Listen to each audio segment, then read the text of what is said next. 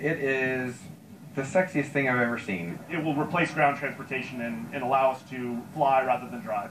There has never been a wing designed like this before. By distributing these propellers across the leading edge of the wing, we're able to increase the dynamic pressure over the wing and build an aircraft with a smaller, more efficient wing. The team's main focus? General aviation aircraft flying in small communities, which are very close to people's homes and businesses.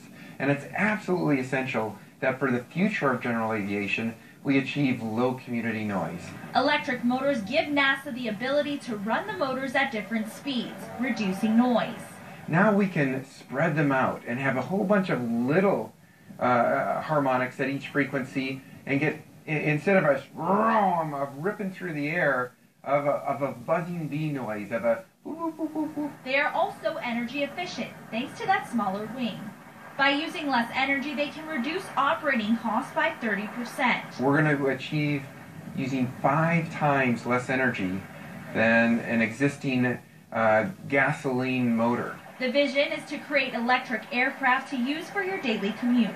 By making aircraft that are more efficient and quieter, those aircraft can land at airports that are much closer to where you live and where you work. We are on a brand new frontier of electric propulsion. It's going to change everything about aviation over the next 20 years.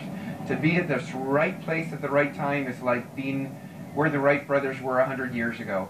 Aviation is going to be so much better and bigger in the future, and we get to be part of it.